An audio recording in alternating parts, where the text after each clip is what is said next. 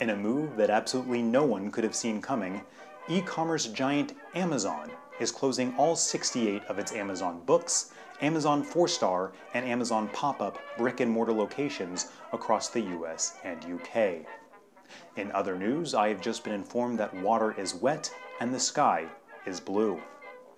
The first Amazon bookstore opened in 2015, about 4 years after the CEO of Borders tearfully boarded up the last remnants of his dream, cursing the very name of Jeff Bezos. Perhaps they thought opening the first of these stores in Seattle would trick the locals into thinking it was another coffee shop. After all, that little Starbucks place seemed to be doing okay. They then opened the Amazon 4-star shops in 2018, only carrying products which garnered a 4-star or higher rating on the website.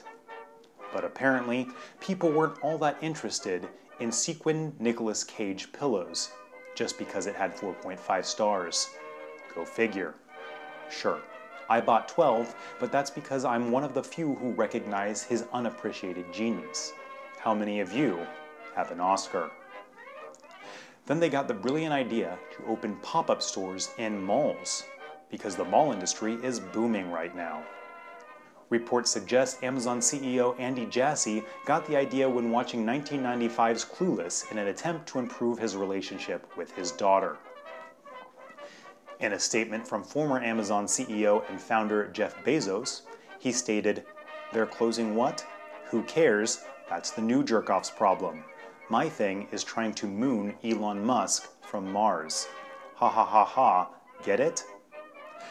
But don't worry, Amazon is going to be fine, as long as you ignore the company shares dropping 8% so far this year. And that last quarter saw its worst growth rate since 2001. And the fact it was the worst performing big tech company last year, period. If only there were a pandemic forcing millions to shop online instead of in stores. However, on the flip side, Amazon is still committed to its new Amazon Go convenience stores with their Just Walk Out cashierless technology. It's been a huge hit in California, where patrons are just walking out with exactly $999 worth of merchandise. And that's the future for now. If you want, you can just hang out just like a little bit longer so I get that like view percentage thing going on, the total watch duration, because that's useful. But no, it's okay.